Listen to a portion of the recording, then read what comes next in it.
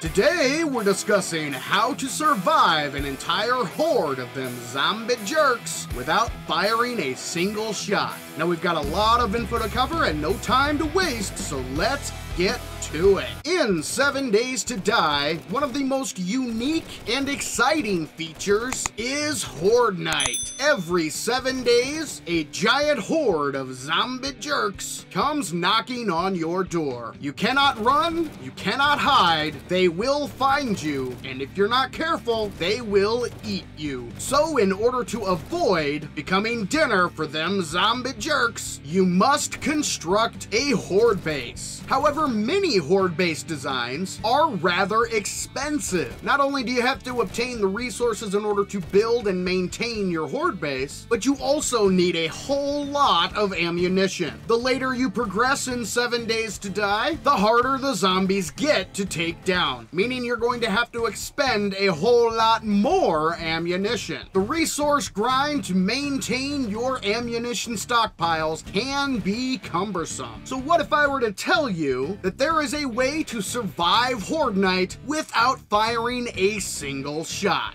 Well, that is exactly what we're going to discuss today, folks. I am going to show you how to design a horde base that will allow you to survive them zombie jerks without having to expend a whole bunch of ammo. Now, the key to designing an effective Horde Night base in 7 Days to Die is controlling the zombie pathing. You want to design your base in a way that puts the zombies exactly where you want them. And one of the easiest ways to do this is to create an elevated walkway. So as you see here, I have a simple elevated fighting platform with a single block wide stairway and elevated walkway connected. This simple layout will cause the zombies to path up the stairs, straight across the elevated walkway, and towards the fighting platform. Next, we're going to try to slow the zombies down just a little bit. By adding in these blocks here, it will cause the zombies to have to stop and jump to get over these obstacle blocks. Now make sure you put at least 2 blocks of space between each of the obstacles, otherwise the feral zombies will just run right over the top and not be slowed down at all. Now we're going to add in one of the most effective Horde Night weapons in 7 Days to Die, the robotic sledge. Now in order to maximize the effectiveness of this weapon, you will want to make sure to add in a few modifications. But the most important of these are the rad remover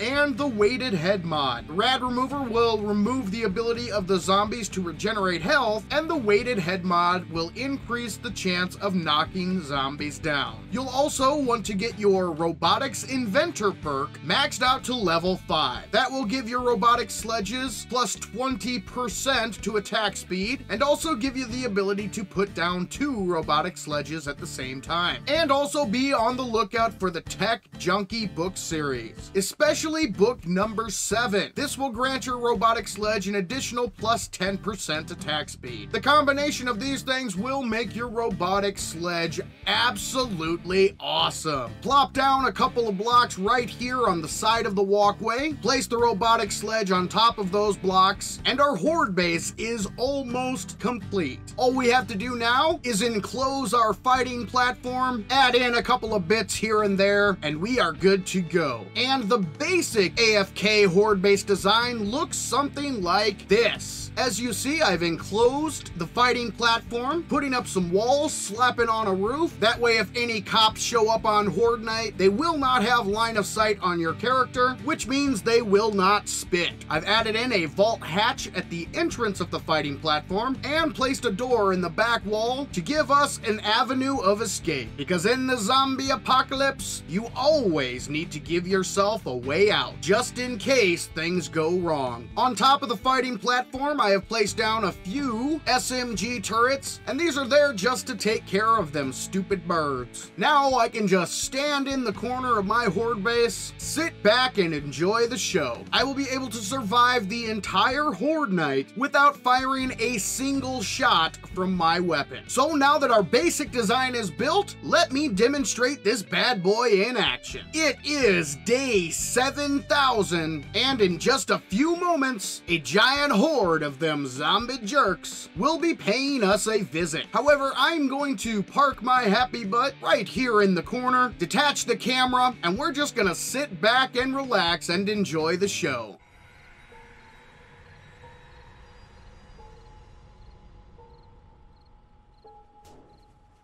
Now for this horde, I've cranked it up all the way to 64 zombies. And as you can see, the zombies path up the stairs and across the walkway. They reach the obstacle blocks, they stop, they jump, they stop, they jump, and they continue making their way down the elevated walkway until they reach our robotic sledges. Once they get within range of the sledge, it gives them a good smack. They fly off the walkway down to the ground and start the loop again. They will go round and round and round in circles like this all night long. Meanwhile, I am safe and sound inside. I will easily be able to survive the night without firing a single shot.